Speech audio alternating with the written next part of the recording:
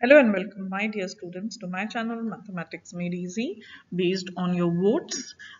Today I'm here with Grade 10 Elite exam coverage, end of term for term 1. And in this session, we are covering learning objective 6, where you graph and analyze polynomial functions. In today's session, we will cover question 15 to 20 from page 80. So let's get started. And before we do, I hope you are finding the videos useful, and if you do, please like, share and subscribe to the channel.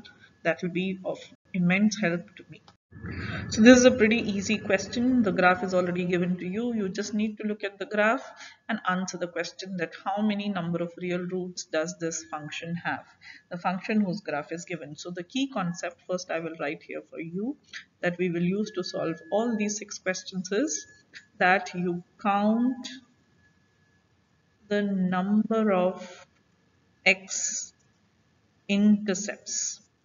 So x-intercepts means the number of points or the x-values where graph touches the x-axis.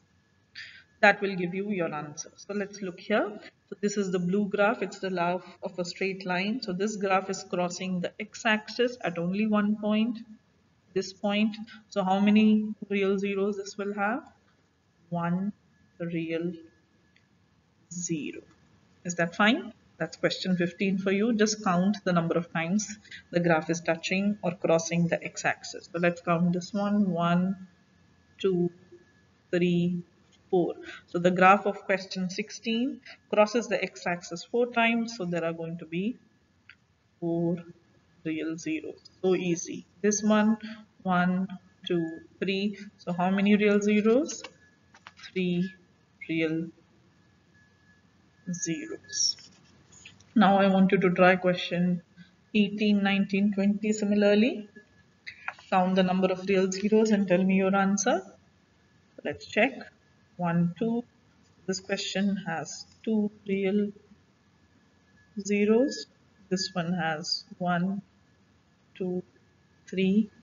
So 3 real zeros. And this one has 1, 2, 3. Again, 3 real zeros. That completes this video. This is the answer key for questions 15 to 20. You can check your answers now. So with that, we have covered learning objective 6, where you learned how to graph and analyze polynomial function, which were given on page 80 of your math book.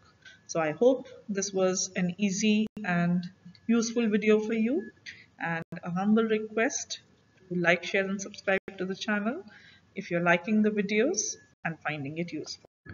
Thank you very much for watching this video, and if you've reached to the end of the video, I would request you to press the bell icon so that you don't miss my upcoming videos. More videos are going to come very soon, so all the best for your exam.